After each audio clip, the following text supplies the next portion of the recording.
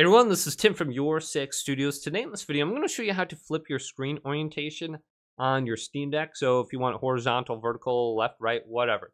So if you're on an external display, you may want to go ahead and do this. So on the home screen here, let's go ahead and press the L2 button.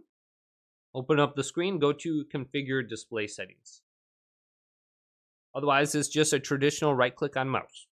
Then we got our display settings here. And we want to go to the device. So the first one is built-in screen on the Steam Deck. And then we want to switch on over to our external display.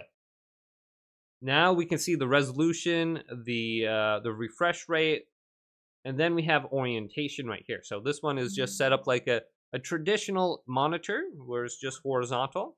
But then we got vertical to the left, horizontal upside down, and then we got, what is this? 90% clockwise. So you can just choose one of these and then hit apply. So let's just go ahead and try this one, see if this does anything. Go to apply.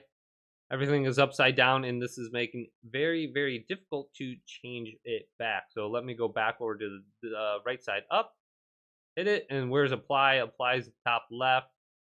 So let's apply. So this will take effect immediately. But if you go to the global scale, let's keep this here.